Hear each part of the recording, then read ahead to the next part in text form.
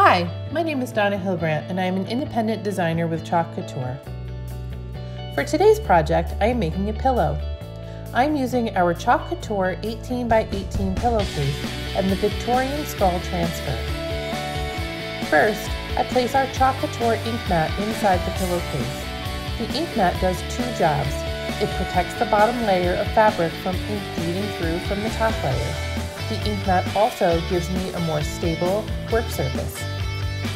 The ink mat has an adhesive surface which allows me to smooth out the fabric and hold it in place while I work. Once the ink mat is in place, I can lay down the transfer.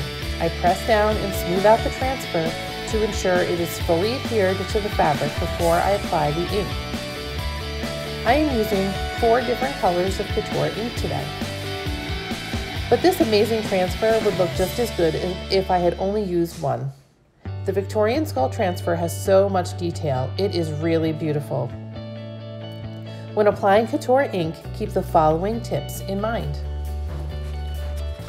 First, the Couture ink dries slower than Chalkology paste, so you have plenty of time to work even with this large transfer. Second, use small amounts of ink and apply it in one direction using light pressure as much as possible. This lessens the chance of ink bleeding underneath the transfer.